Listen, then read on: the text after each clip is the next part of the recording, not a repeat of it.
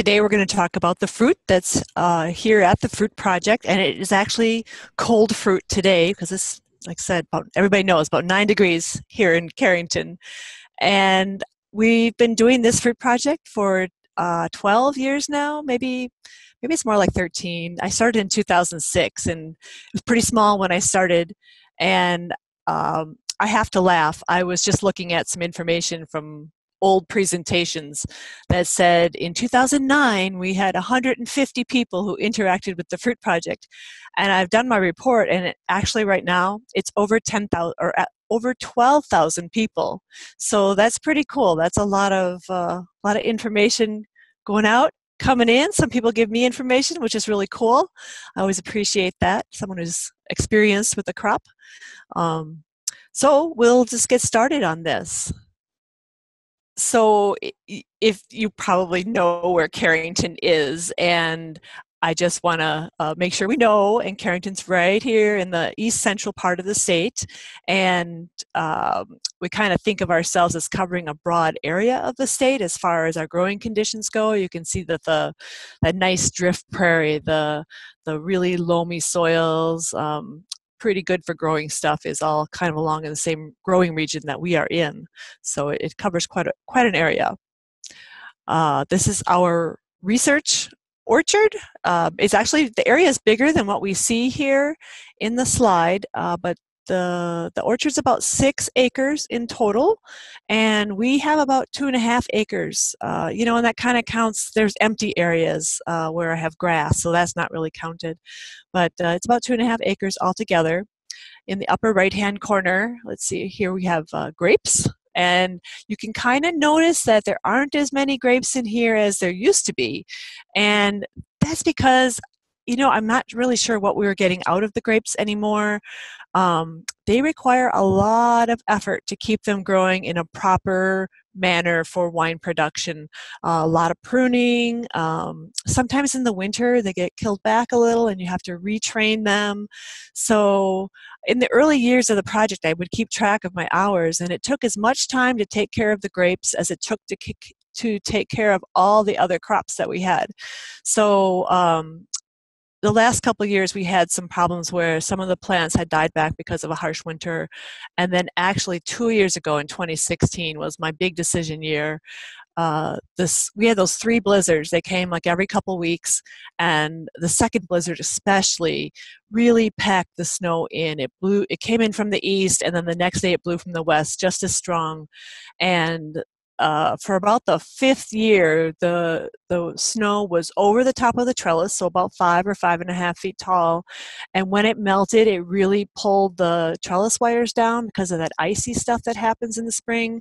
It pulled the grapevines down, the canes, the trunks.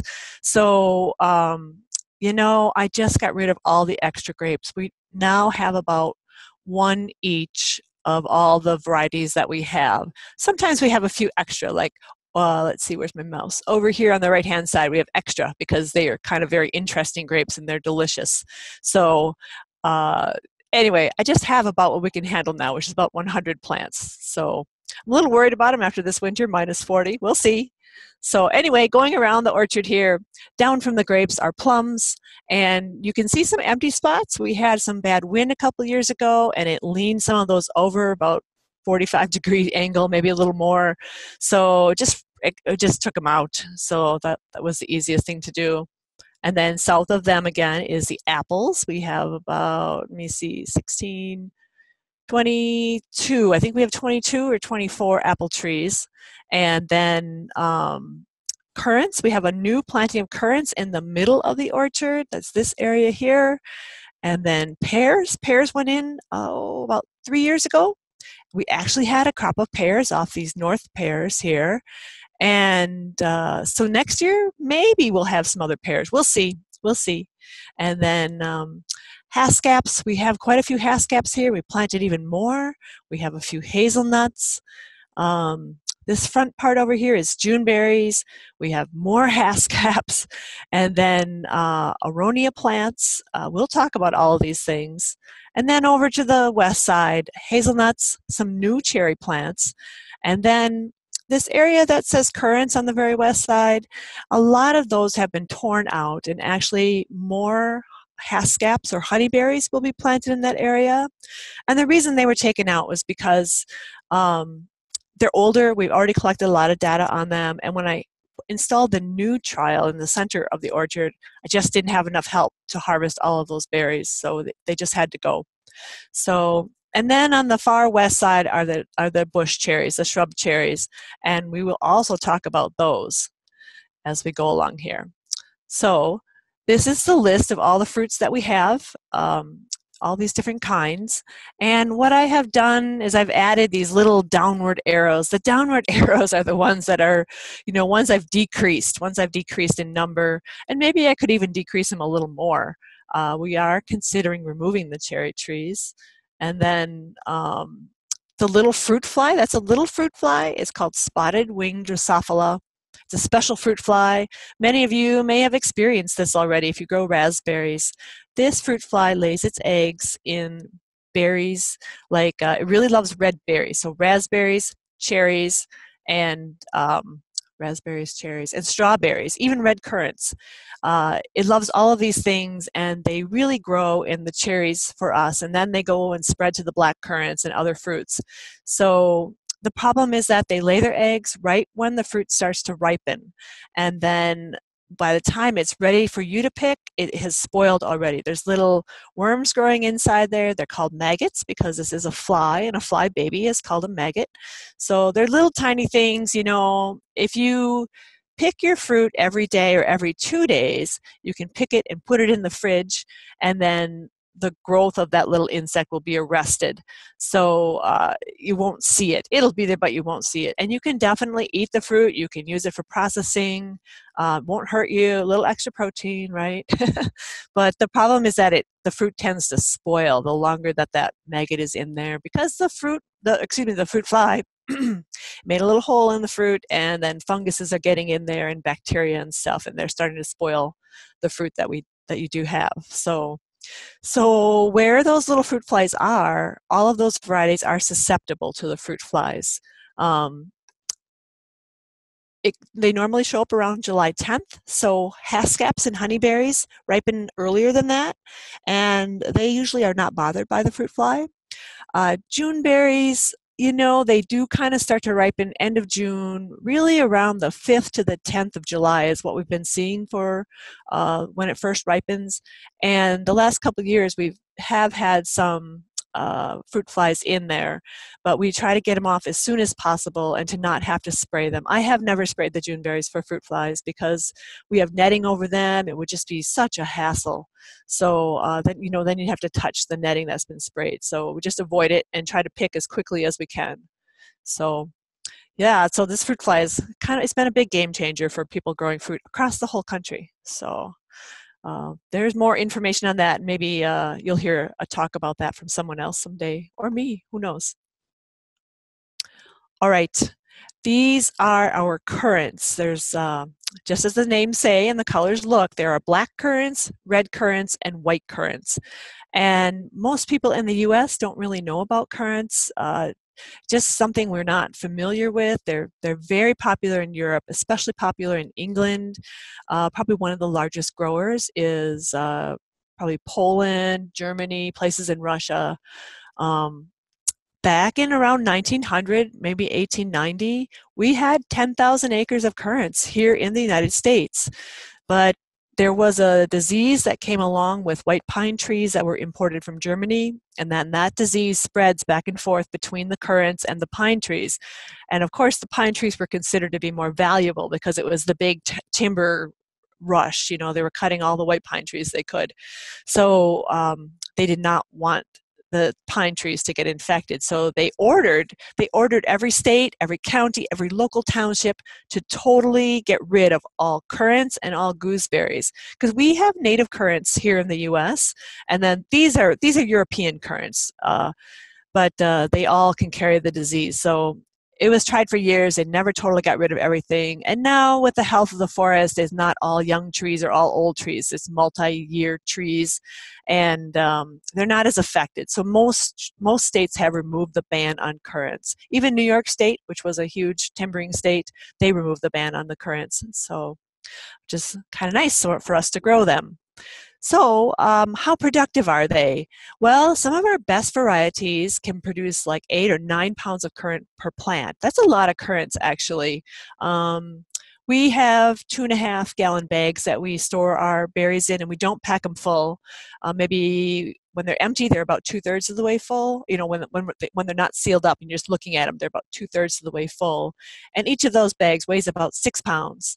So you can get like maybe 3 gallons of berries out of one plant if you have a really good plant and a good big one. So, and then looking down the red currants, they're like double production. The red ones can make 10 to 20 pounds per plant. And it is pretty amazing to see a big plant just covered in all those berries. And the berries are, they hang down from the stems. But it's very beautiful, especially in the morning when the sun is shining on them.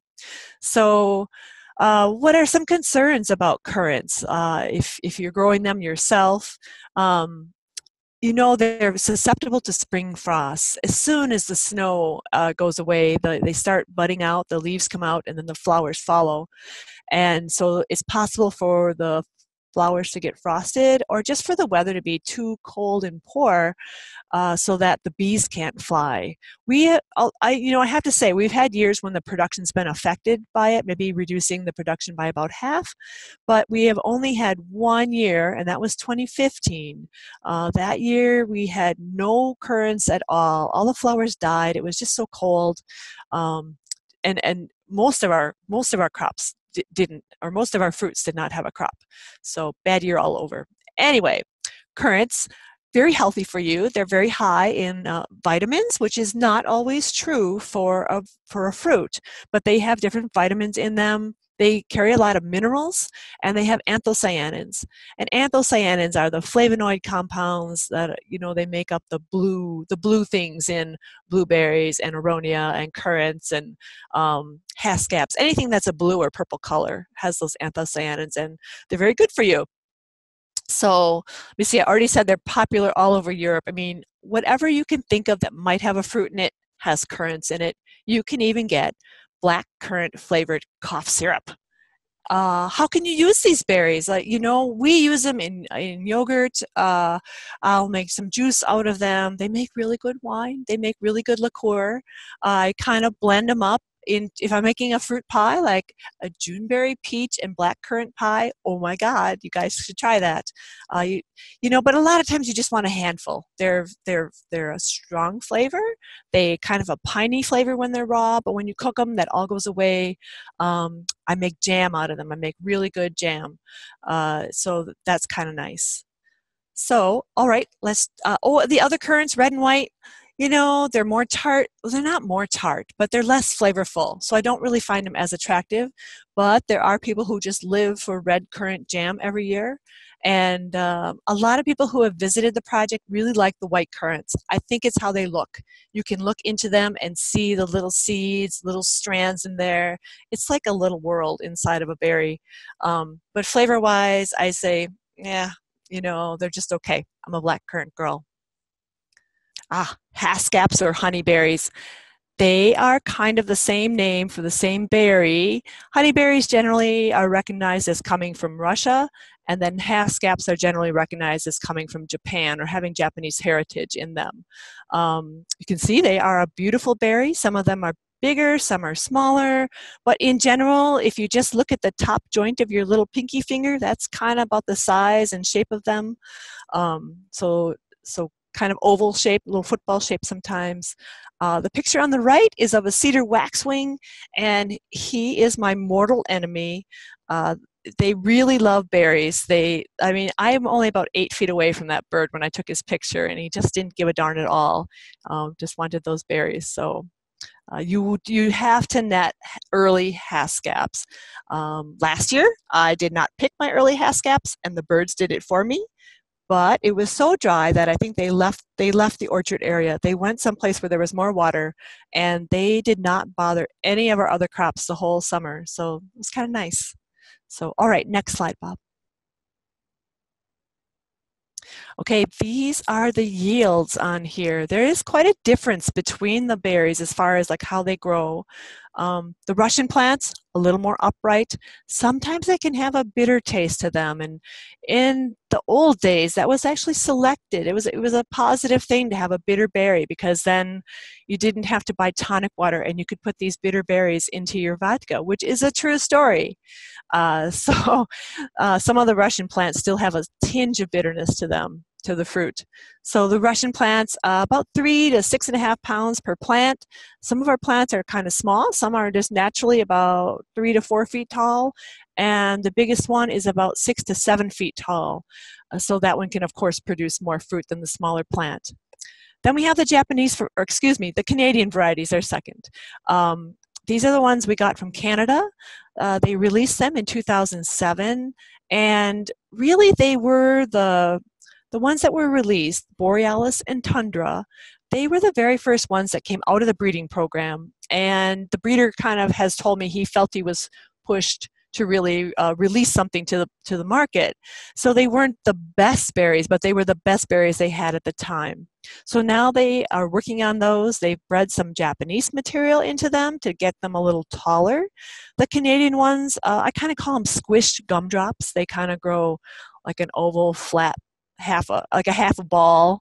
They get pretty tall, really like 4.5 feet tall, but then they get about 6, 7 feet wide. And they always want to grow kind of downward. They don't really have an upward character to them, so it makes it harder to pick, makes it harder to do any, I don't know if you need to do any weeding or anything, so that it makes it more difficult. Also at Carrington, we have never had very good production with the Canadian varieties, and I don't know if it's because of like if we don't have enough bees at a certain point. That seems kind of silly though if we get enough production off the Russian ones. And then the other thing might be that maybe the pollinizing varieties aren't close enough to them, so we don't know. You need 2 varieties of Haskaps, kind of like apples, how you'll need 2 varieties. So the last one I will mention is the Japanese varieties. They are the ones that Carrington is going to focus on now. They're more upright. They produce quite a few berries. I mean, some of these plants had almost 6 pounds when they were 4 years old, so it's not a very big plant. So very productive. They're large berries. The breeder looks for large berries, but I said to her, like, little berries are good too, because you have to have muffin berries, right? Or you have to have pancake berries. A large berry would be too big for pancakes, but so we need some small berries. So when I've been at her place and I've chosen plants to try to grow out here at Carrington, I've actually selected some small ones and some big ones, mostly big ones, but everybody needs a little tiny berry they can enjoy. So Haskaps, they're native all over the world in the northern parts, like Russia, Japan, Canada. They're all native across there. So they're hardy everywhere. They're like zone 2 hardy. Basically, if they can grow there, they'll live there. So they will bloom when it's kind of cold out. They're not really affected by frost in the early season. Production, the Russian ones produce by about mid-June, and then the Canadian ones right around the 4th of July, and then the Japanese ones somewhere between the 1st and the 10th of July. That end period around the 10th of July, that's when we start worrying about the fruit flies. So we really try to make sure they get off by then. We don't look for plants that produce fruit later than that. There are some new Canadian varieties out now. The series is called Boreal, like the northern forest. So it's Boreal Blizzard, Boreal Beast, and Boreal Beauty. As far as I understand, Boreal Beauty is about 3 weeks later than the Canadian varieties we have now. So that would be one we'd want to watch and maybe not get for being so late. But I have them here and they should have some fruit next year, so I'll kind of know when it is that they fruit, and then we can make some better recommendations then. So let's see, I've already talked about a couple notes. Some of the fruit clings while it ripens, but you know what? Some of it drops as it ripens. So that is one thing we're really looking for, and that is a problem with some of the varieties, is that the riper they get, the more they start to fall off the shrub. And with our famous wind here and then thunderstorms, we can lose a lot of berries overnight on some plants. So that's one thing we really look for. It's probably the main thing we look for, is a plant that will hold its fruit, but yet you want to be able to harvest it. So it can't hold too hard. So we hand harvest these. We might be able to harvest them easier if we weren't so picky, if Kathy wasn't so picky. You know, I want to get 100% of the fruit. We want to get it undamaged. We're just, you know, trying to look at what the berries are really like. So in the future, we maybe, some of these older varieties, we might just try like whacking the shrubs also to try to get the fruit off of it a little quicker. And netting. Netting is definitely required if you want to have your berries. The birds will take them. I know they take them in town. They just love them. So that is one little drawback to these berries. They're super delicious. Oh, now Bob has to put the next slide up. All right, our cherries. These are the Canadian hardy cherries. They look really red here to you, I am sure, but they are not ripe until they are a black color. So some of these are in the shade and you can see that they're dark. That's not even as dark as they can get. It's really kind of a black-red color when they're fully ripe.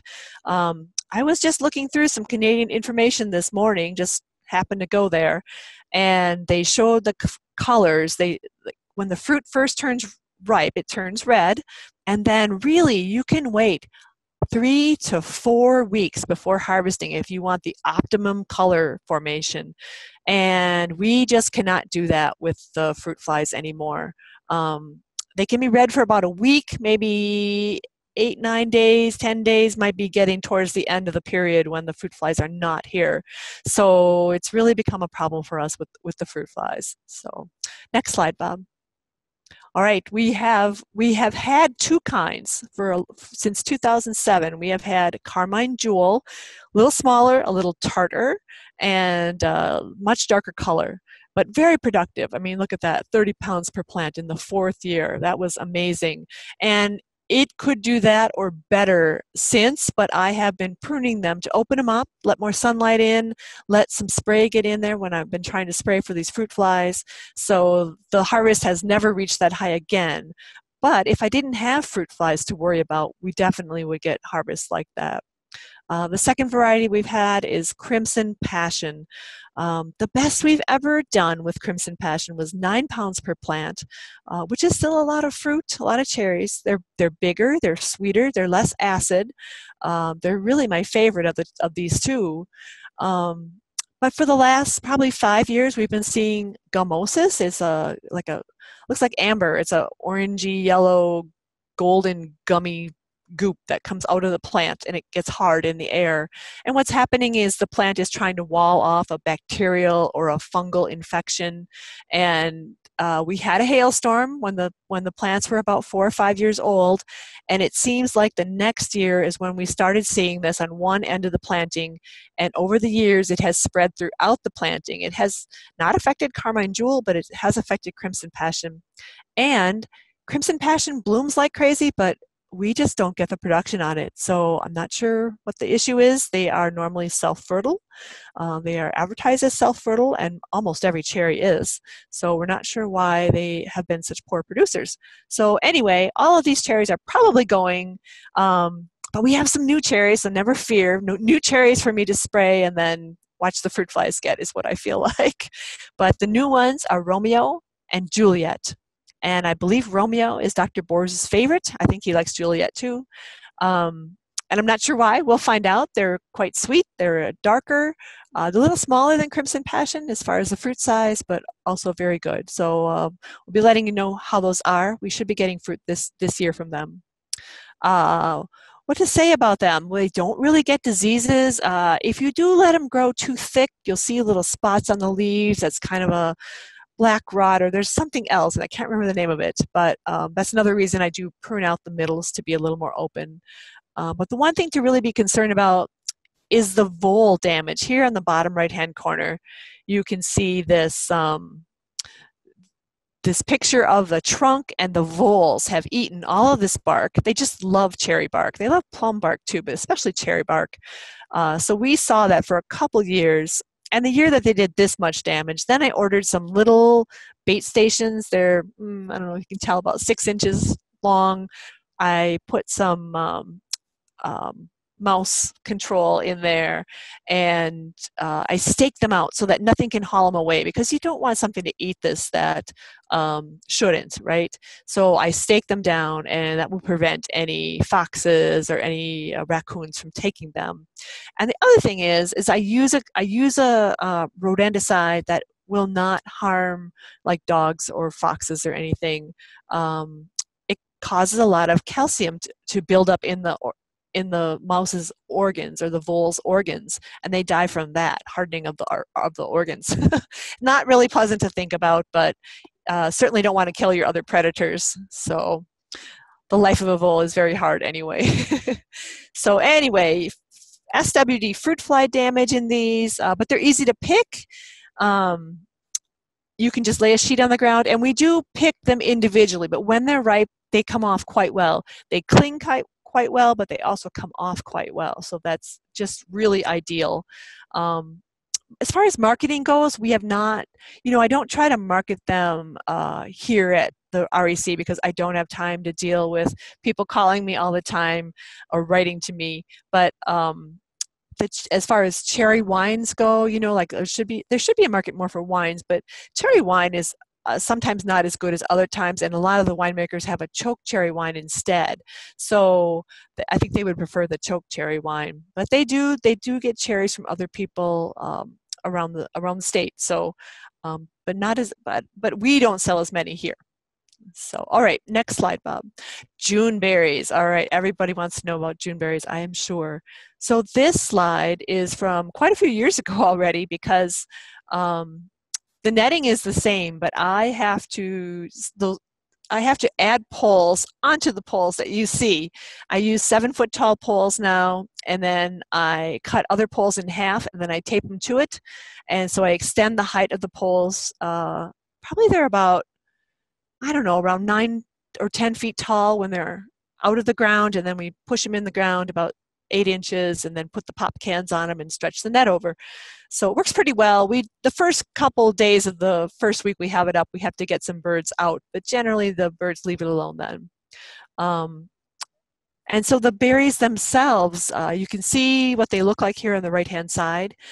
Generally, they're about 1/2 an inch in diameter. They're quite large berries. They're very juicy. A lot more juicy than a native berry would be for the most part. So just very good. We have 5 varieties. We have 100 plants all together in our variety trial. And maybe someone can ask me later what those are. I do know what they are, but let's go to the next slide, Bob. All right. So the production has been pretty consistent on these, and I have come to find out over the years that June berries do not really need to be pollinated to have fruit. Of course, they will probably have more fruit if they're pollinated, but they don't really need to be pollinated to have fruit. So I've been pretty impressed. The 4th year of growth, 2 pounds per plant on average, that was pretty good. 7th year, about 4 pounds per plant. And then in the 10th year, man, they really came into their own. I mean, 7.5 pounds per plant. That's huge. And then in the last 2 years, it's been close to that. Maybe 6.5 to 7 is what the last 2 years have been. So it's doing great. And the reason I don't have the number up there for the last couple of years is because we have not covered all of the plants the last few years. Just my plan was to have the birds take them, but the birds left town last year. So I'm sure it was quite a pain for people to come and pick June berries. They really didn't want to come and do it. They loved them. They just really, my summer students, they actually invited their moms and dads and their grandmas. And so these kids came back out after work with their family, and then they picked June berries to take home. I was actually kind of heartened by that, because they don't always seem that enthusiastic when they're picking for me. So it was kind of neat. Anyway, let's go on. Juneberries are a good crop if you're thinking about for your own yard or for a U-pick operation. They're well known, they're well loved in the state. I think you should probably have a good market for them. They do have a lot of native diseases because they're in the apple family, and you know, where they were developed, there just were so many, and they just brought these diseases with them as they moved down into North Dakota over the years. But we see woolly elm aphids. They go in the roots. That when they leave the elm trees, and then around June, July, they go into the root area of the Juneberries. And the way they get in is as the plant rocks in the wind, they're waiting there. And as it'll form a little gap in the soil, and they'll crawl down in there because they're not strong enough to dig, but they'll crawl down in as the wind is moving. So I did talk to someone last year, and they said that they used diatomaceous earth around their Juneberry plants, and then that it'll kind of ruin that little soft body that an aphid has. So it's something you could use as a homeowner to not have to use a pesticide on them, because it's very difficult to use a pesticide because they want to be underground. So it's hard to get to them.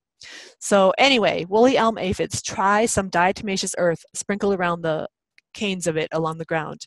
Will help your plants out.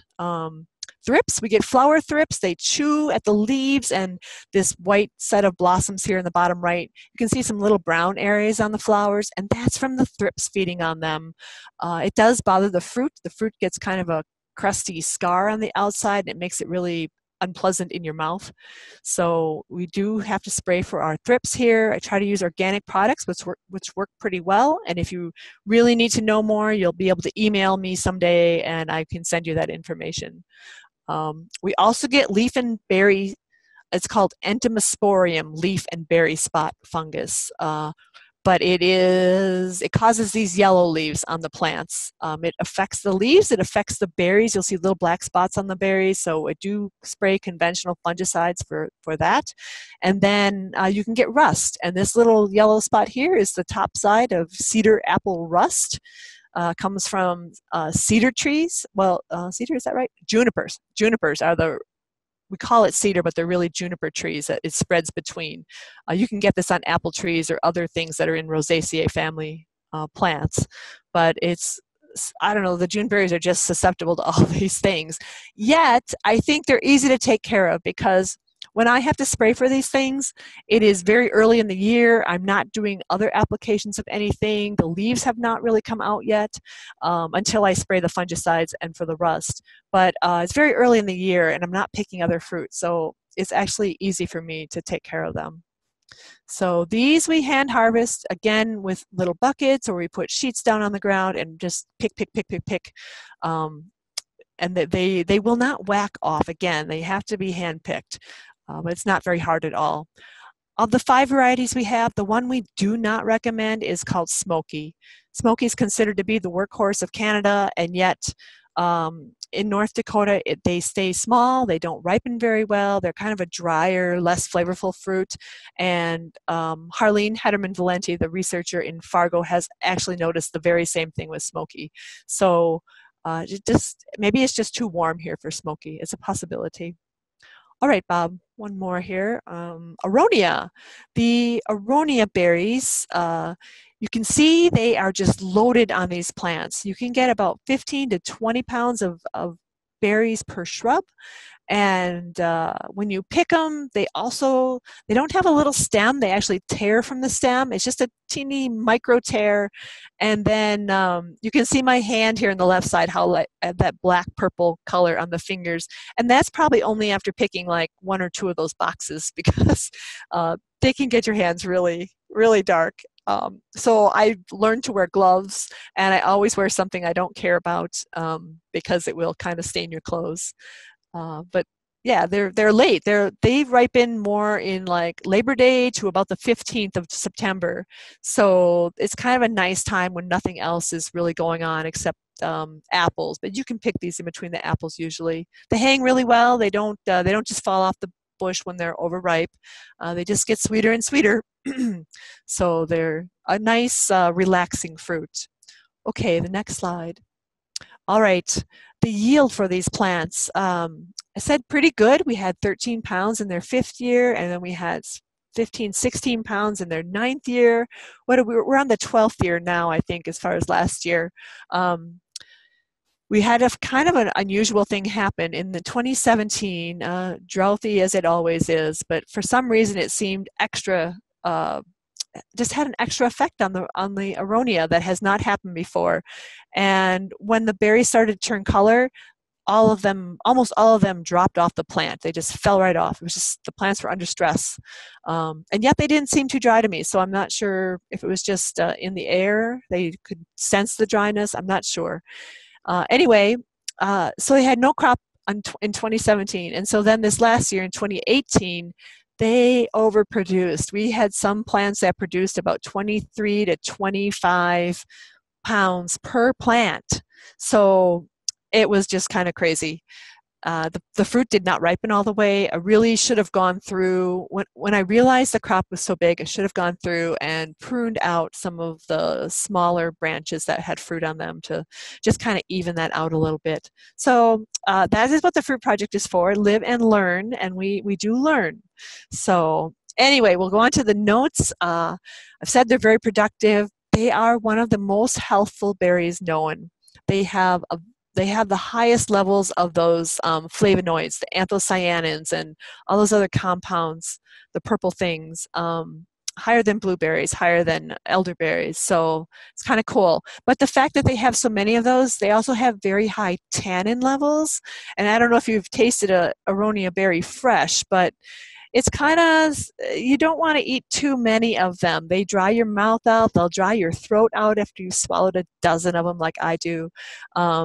But you know, when you freeze them, it really tamps down that tannin level. Put it with dairy products. The dairy products will kind of bind up that tannin. So we put it with our yogurt in the morning. We put it with hot oatmeal. There's a lot of things you can do with it where it's not so bad. If you bake with them, they're also good. I've made banana bread, and I thought, well, this might be a failure, but it was delicious. It was really, really good. So you just have to not eat them fresh, and then you can do things with them. So people make wine with them. There's jelly, and then a lot of places now, everybody's up on the whole nutraceutical thing, so they will freeze dry them and put them in capsules that you can take, and those are actually very good for you too. And that process is fine for the flavonoids in there, won't really degrade them at all. Insect problems, we don't really have any problems here at Carrington. I say not a problem, but we do have these pear slug sawflies that eat the top of the leaf, and then we have the lace bugs that eat the bottom of the leaf. So it can look kind of bad. The plants probably aren't that affected, but if there is a lot of them, I will give them one treatment of a spinosad product or spinosad. It's an organic, it can be bought organically. Mine's not technically organic, but it's just the carrier that's different. So you can buy an organic product and then treat your plants that way. Or you could even just wash them off with water. But I don't have water out in the orchard, so that's not something I can do. And we hand harvest these. Again, not really feasible to beat these off because they don't have an abscission layer, which means like how your apple breaks away from the stem, that's an abscission layer. And these don't have it. So you'll have to actually pull the berries off the plant. But it's very easy. It's very, very easy. So, all right. One more. Oh, the grapes. I'm just going to mention the grapes, I think, here. People ask about them all the time, and we do have all of these varieties. But probably the best ones for a home gardener would be Brianna or Marquette. Those would be more for wine making. And on the right-hand side, these two varieties that I have selected are more just pleasant, grapey, just like Concord grapes that everyone has. Valiant, it just definitely tastes like a Concord grape, jam and jelly and juice with that. And it's one of the only grapes that ripens really well. The biggest problem with these grapes is that the acid levels stay quite high, and you can really feel it in your mouth and in your teeth when you're trying them. But Valiant is one that ripens earliest, so it does drop its acid levels. And then above it is Somerset Seedless. And I love Somerset Seedless. It is a beautiful peachy pink color. They're a little smaller. They're not truly seedless, but the seeds are very small. And then I don't feel them when I eat them, but my husband does. So, everybody is different. But I tried drying some this year to make raisins out of them. Oh my God, they are so good. They kind of just taste like regular raisins now, but when they're fresh, more acid than a typical raisin from California. So they're very sprightly when you eat them. So yeah, they're nice. They can be semi-hardy some years. This year I'm probably going to have to retrain some. I'm pretty sure about that, but otherwise they're kind of worth it because they're so nice. All right, this might be our last. This is the last one. All right, this is what I hope to see in spring: some apple blossoms. All right, let's go to questions. All right, thanks, Kathy. That was awesome. I'm just going to scroll up in the chat here. We've got a lot of questions we want to get to. So Kay's asking, what varieties are Russian honeyberries or haskabs? The Russian ones will generally have blue in their name. There's bluebell, berry blue are ones I can remember. Blue velvet, blue moon. So generally they will tend to say that. There is One Green World. One Green World is a nursery out in Oregon or Washington, and they were the nursery that actually first brought these berries to the United States. So they would probably differentiate for you which berries were the Russian ones. Thanks, Kathy. Superman Dan has a question. Are you growing Aurora? They're supposed to be much improved from the initial varieties released by the U of S. University of Saskatchewan. Okay. Yeah, they were released as a pollinizing variety for the Borealis, the Tundra, and the Indigo series, and they are probably the nicest thing I've ever tasted. Mine had fruit last year for the first time, and I have to tell you that I ate more than I should have before I took them in to be weighed because they were so stinking good. So I didn't freeze them. I shared them with another coworker. Okay, Mindy asks, is there a sugar rate or Brix level that SWD, spotted winged Drosophila, starts to lay eggs? And would that be a way to test for berry susceptibility or infestation? I do not think that they care, but I'm not sure about that. But they like strawberries, which are quite tart when they're not ripe. The raspberries are, I don't know, they're probably so-so. Cherries are very tart, so I don't think they would care about the acid levels. Sugar levels, I'm not sure on that either. I think they just want the skin to be tender. The fruit has to be tender enough so that when they put their berry in, it's easy for them. So I think it just goes by ripeness. Okay. Dan again, I think he has Crimson Passion had 2 for 6 years, and they rarely flower and never fruit. So no question mark there, but I don't know if you have thoughts on that part of the question. I do not. Are they growing like crazy? Because we always hear about apples that if they have too much nitrogen, then they will just grow and not flower. But mine have flowered. All of mine have flowered like by the 3rd year. So I don't know what to tell you about that. Second part of Dan's question, any tips for stoning Carmine Jewel? They're great, but a pain in the blank. Yeah. I have a little stoner from Germany. I can't think of the brand name. I got it on Amazon. It's a little square thing, and it has a spring activated little pitter, and I kind of feed them in by hand. I don't fill the tray up. I just kind of feed them in, and I just keep doing this. So that's how I stone them. Okay. Janie would like to know about those Juneberry varieties and which ones are your favorite. Okay. I think almost all of them that you can find in the U.S. will be okay. The ones we have are called Thiessen. It's T-H like Thomas. So Thiessen. That's Thiessen. And then Martin. We have JB30, like Juneberry 30, but that's not what it stands for. JB30. And then Honeywood. But there's one called Parkland. That should be good. And Lee 8, Lee and the number 8. that one should also be good. Okay, and I posted those to the chat, Janie, Okay. as Kathy said them. So if you want to get them from there, Excellent. you sure can. All right, now I have to get back up to my questions here. Sheila asks, can a haskap be transplanted, and are they deer resistant? You can transplant them. Do you want to transplant a large plant? If you need to transplant a large plant, really the thing to do is kind of cut the crown back and then move it. Moving it when it's dormant would be the best. In the spring, I would probably guess. Maybe fall. We actually transplant the young plants in the fall. But if it's a bigger plant, definitely cut the crown back so you have less areas that are trying to suck moisture out of the roots, and then keep it watered well that year. You should be okay. They're very hardy. And deer resistance, did you mention that, Kathy? I did not. We have a fence, so it's hard for me to comment on that. The haskaps are kind of fuzzy. The leaves are kind of fuzzy, and deer don't always like fuzzy leaves, so I haven't heard of them being bothered too bad in fields. The one thing I have seen is when they're first planted, the deer walk along and they pull them out because the deer just want to see what they are. So a lot of times, especially the younger deer will do that. Curious deer. Yeah. Janie asks, are aronia the same as chokeberries? Yes, they are. Black chokeberry. Awesome. Dan mentions haskap can be transplanted.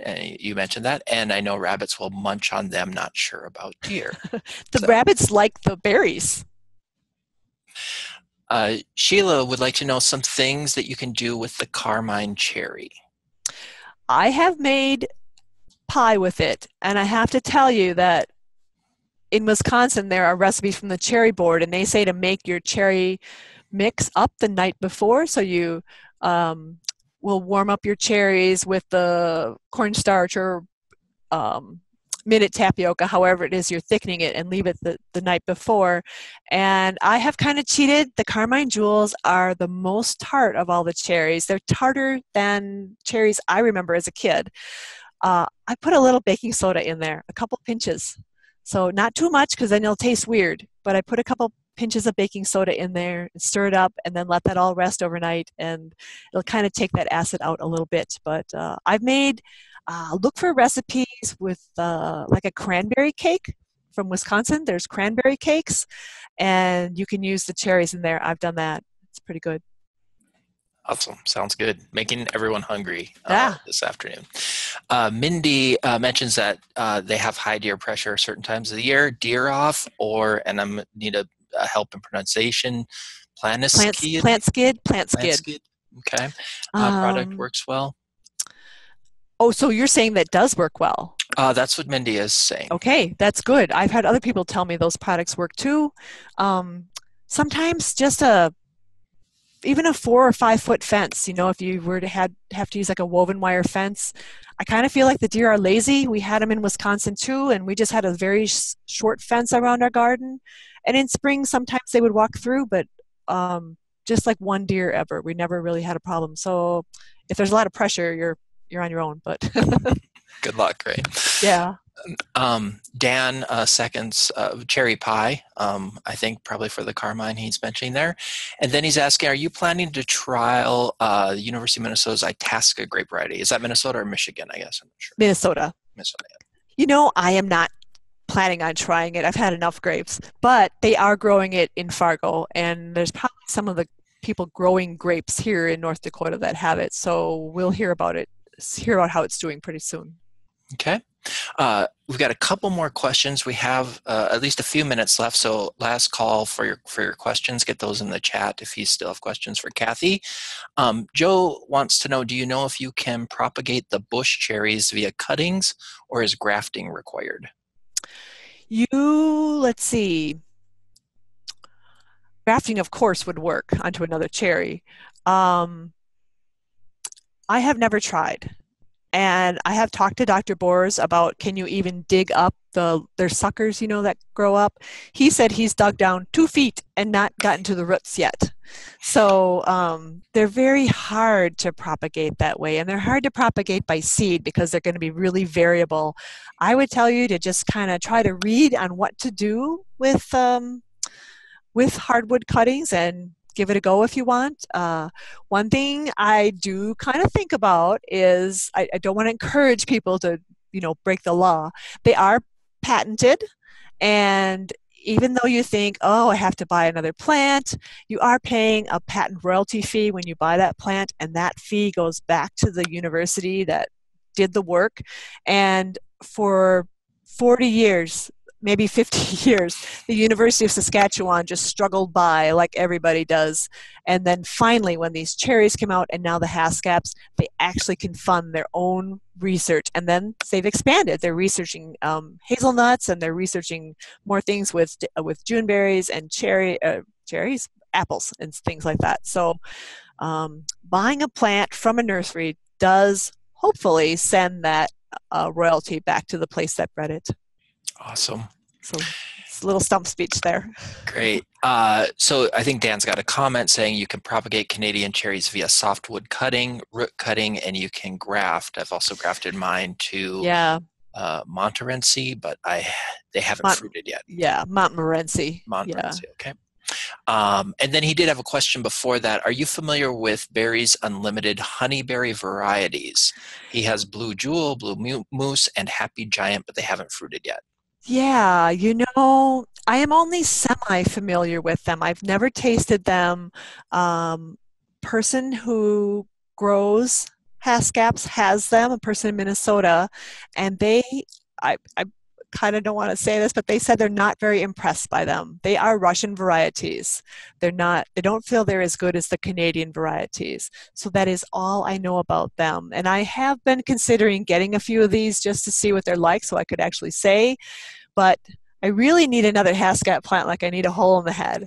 So, and I actually am probably going to plant like 30 more varieties, which means 60 more plants this fall. So, yeah. But definitely try them. They're going to be hardy. They're going to fruit here. I would, just give them a try and tell me what you think of them. I would love to know what you think of them. Okay. And Jeannie's got a comment, has tried Blue Moon and another honeyberry, don't remember the variety. They're several years old and haven't flowered or fruited yet. If you have Blue Moon, I bet you have Blue Velvet. And they're the pair that go together. Blue Moon and Blue Velvet are actually from Kamchatka, or Kuril, the Kuril Islands actually. They're very low, and they are considered to be low productivity. And I know the catalogs say they are sweet and delicious, but they're pretty tart. And if you don't mind removing them and trying to get a variety that would be better, that would actually probably improve your situation. I would maybe try these new Canadian ones, the Boreal Beast, the Boreal Blizzard, and Aurora. But you probably need something else to cross-pollinate with Aurora, and maybe that would be Indigo Gem. So, awesome. Thank you, Kathy. All right, one last thing is I'm probably her best spokesmodel for Honeyberry USA. No ties with them at all, but I know that she imports the Canadian varieties from Canada, and she has a lot of different Juneberries. She has black currants, different kinds of fruit, and their website and their business name is Honeyberry USA. And that is the place I usually send people to because it's the easiest for U.S. people to not have to pay the shipping and the special requirements that come for importing something across the border. So that's that. Awesome. Well, thanks so much, Kathy. That was awesome. Thank you for sticking with us, everybody, through the technical difficulties, and Kathy for sticking with us through that as well. I just want to remind you that coming up next week, Julie Garden-Robinson will be your presenter, and she will be talking about food waste, exploring food preservation and composting. Upcoming after that on March 20th, 1 Potato, 2 Potato, 3 Potato, 4. Susie Thompson will be your presenter for that. So many more Field to Fork webinars still to come. I think we've got 6 more yet to go. And so you can find out more about those at www.ag.ndsu.edu/field to fork. Thanks, everybody. Have an awesome day. I hope things warm up and spring comes soon.